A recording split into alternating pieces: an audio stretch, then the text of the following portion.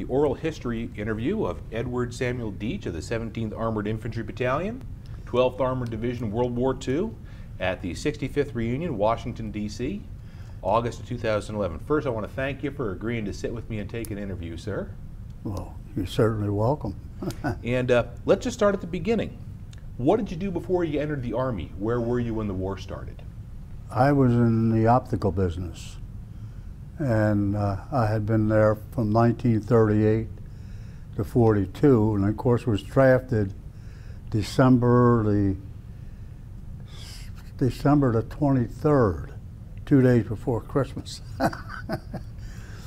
And I was shipped to Camp Meade, and my first job I got was sweeping sparks off the tents. They had these little egg stoves in there, and sparks would come out, but it was raining and hailing.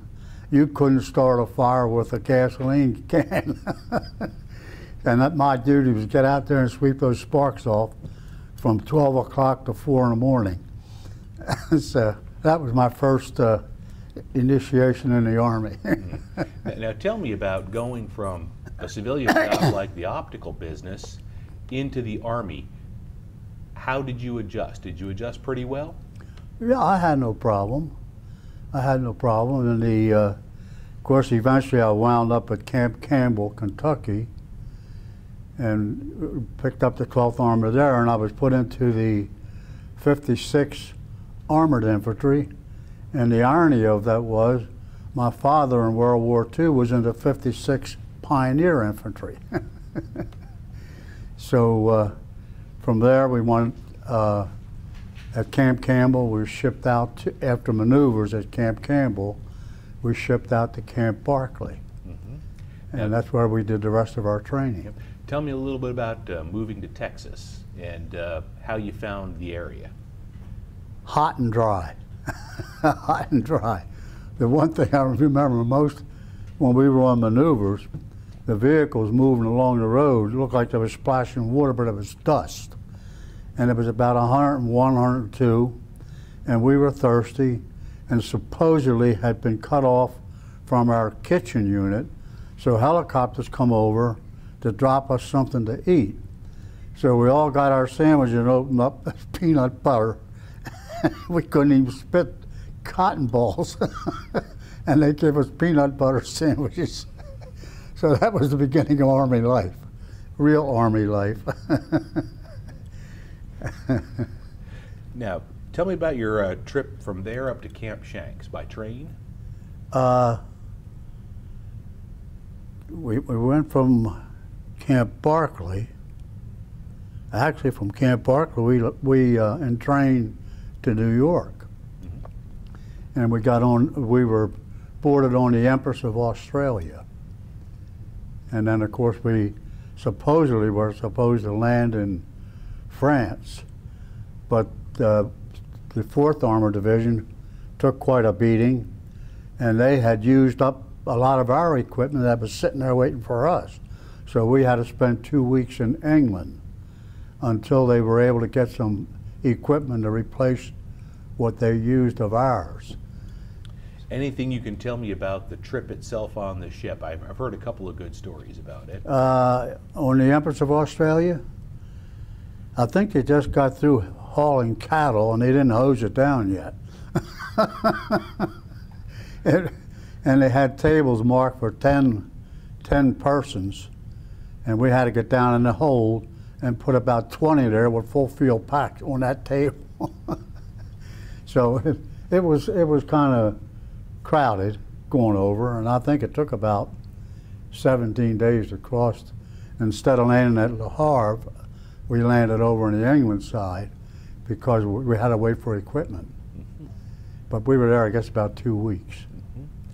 So finally, the trip across the channel to France. To yeah, and that was, our ship didn't get over there till about 1 in the morning, something like that. And we had full field pack duffel bags take over one of these Jacob's ladders, these rope ladders, carrying all this stuff. that was scary because those ships were sitting pretty high up out of the water. But from there we had our other equipment waiting. We had to degrease it and clean it up. And then we went on up into battle. Mm-hmm. And I'm not quite sure where we hit our first encounter. But it was in France, of course. Now, as a member of the 17th Armored Infantry Battalion, what was your combat duty? Were you a rifleman? No, I was a combat medic. We were in the combat medical detachment. Not the 82nd now. This was the 17th Armored Infantry Medical Detachment. And every time a company went into battle in, say, AM, we had to get aid men to follow the infantry in so they'd be right there to give them first aid. So we put maybe 3 or 4 men to a company when they went into battle. And we had some sit back with the reserve. And of course, they set up an aid station. That wasn't the 82nd. The 82nd was behind us. And of course, from there, we replaced men that were lost. And the medical detachment had quite a few lost men. It really did. Can you tell me about your first combat experience? Or what you recall of it? Well, I know we were in some French town and the Germans started shelling us. So everybody had to get off the streets and got out of the half tracks and took to the cellars of the French homes. And the next morning, when our artillery got into play, then we moved forward and we started going forward and taking town after town. I couldn't quite remember what towns they were, but I do remember going through Alsace-Lorraine because my father used to talk about Alsace-Lorraine when he was with the Pioneer Infantry.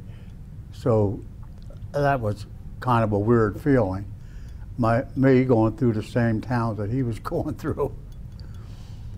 Yeah. Now, in our previous discussions, we talked about your role in the Battle of Herlisheim. That was quite a battle. When I got it, I was running up to get into Herlisheim. Our outfit was hung up, met a lot of fire right at the very edge of town.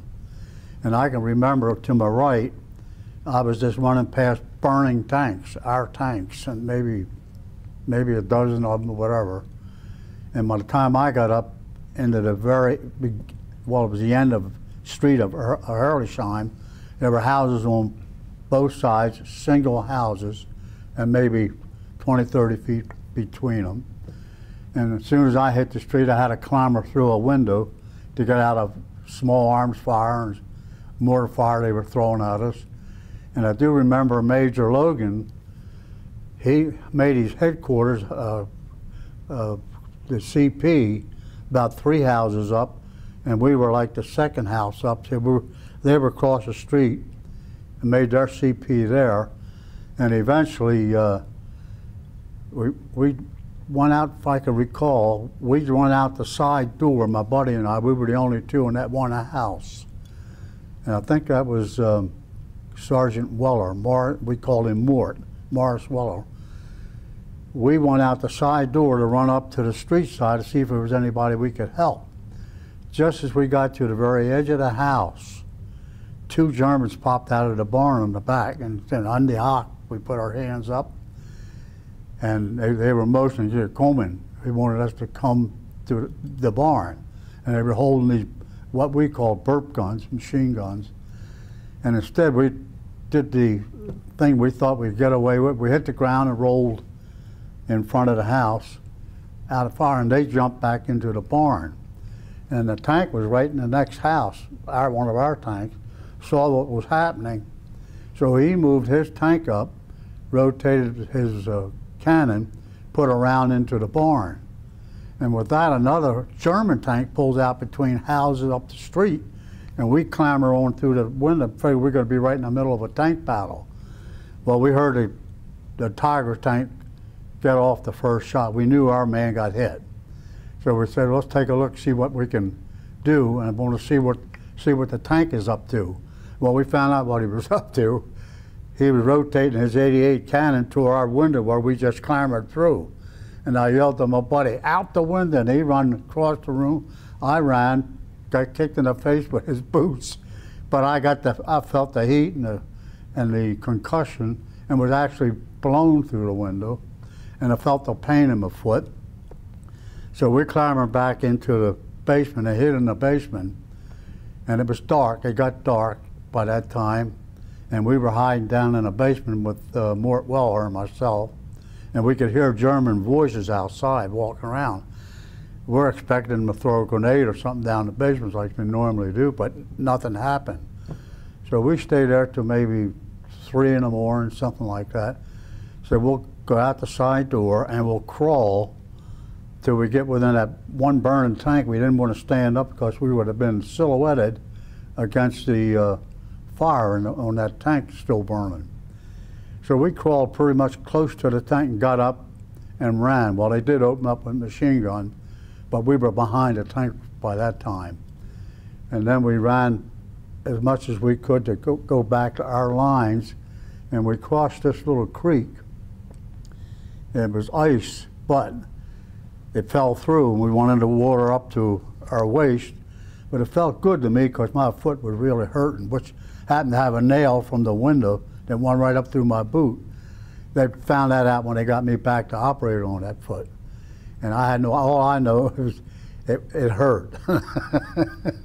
So that was my episode there, and I think Major Logan and his group, I think they all got captured at that time, because they had a German tank sitting right outside with the cannon right at the house, and told them they're going to blow the house apart if they didn't come out. So they came out with their hands up. Of course, that all happened when we went down and hid in the basement of the house, and then we escaped at night.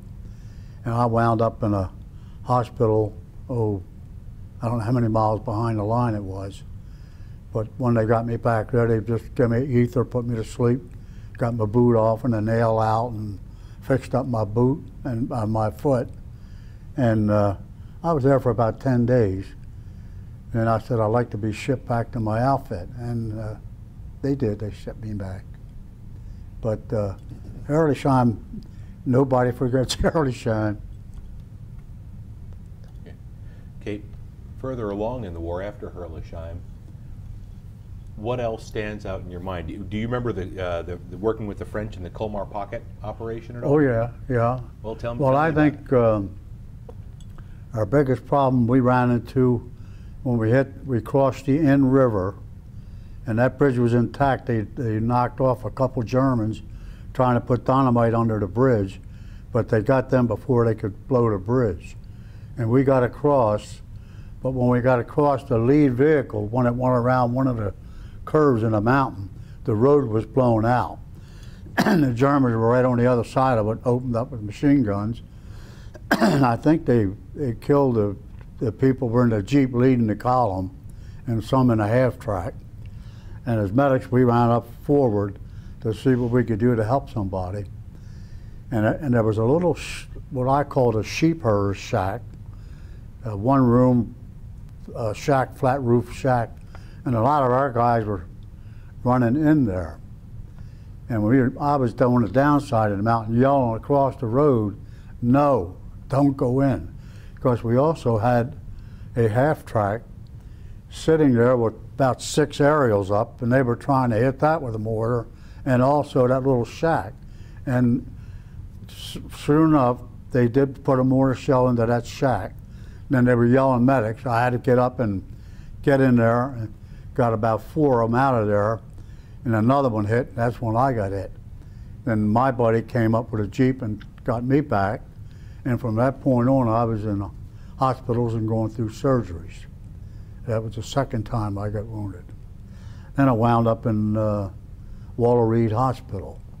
And when they flew me back to France, and then they put me on a ship, and then flew me from North Carolina up to Walter Reed. And that's where I was discharged from. So it was an exciting trip, to say the least. Absolutely. So, Where were you? Do you remember where you were when you got word that the war was over? You mean the one at Herlesheim? No, no, when VE Day. VE Day. Hmm? VE Day, I see, that was on the 8th, wasn't it? Hmm? I was in one of the hospitals, field hospitals, and they were flying me back to the ship, and then I got on a ship and went back to the United States. Yeah, and I got back sometime in, let's see, that was May the 3rd when I got hit the second time. Hospitalized May, June, July. I think I got back sometime around August on a ship, and then went shipped up to Walter Reed. And I was there for about 2 weeks, and then got a furlough to go home. But when I came back, then I was discharged. Yeah, and I entered in December the 23rd, and that was in 1942. So it was a long trip. So, what can you tell me about life after the war? Hell of a lot calmer than it was during the war. I went right back to work in the optical business at the same place that I left. And I stayed there for about, I guess maybe 4 years. And there was another company, a smaller company, it wasn't a wholesale house. They actually made glasses for people and dispensed them, and optician. And they heard about me being back, and somehow got some information about the work I turned out. Well, they knew about some because we used to do some of their work. And they wanted to hire me, and I said, well, I've been with this company so many years, and I hate to leave them. Then they start making the offer so sweet, it's hard to give up. They said, when are you going on vacation? I says, well, I'm going about June the 1st. He said, how long are you going to be? I said, 2 weeks. He said, why don't you take a month and we'll pay the other 2. So I got 2 weeks vacation out of it. Went to work with them and retired for them in 1953, wasn't it? No, it couldn't have been 53. When you were 85. Yeah, I know it was in my 80s when I retired. 84, yeah. And we still have contact with my employer. Well, I work for his father, I work for his son, and I work for his grandson. 3 generations of Applers. And we're still in contact with them. We became very good friends. Matter of fact, we'll be going up to his cabin in Deep Creek in the end of July, is it? Or September? Saturday. Oh, Saturday. You see how far behind I am? Yeah. But we maintained good friendship. We always got along very well. So they treated me very well. That's why I stayed with them so long. So we still have contact. Well, sir, I want to thank you again for sitting down with me and telling me your story. I hope I haven't messed you up any.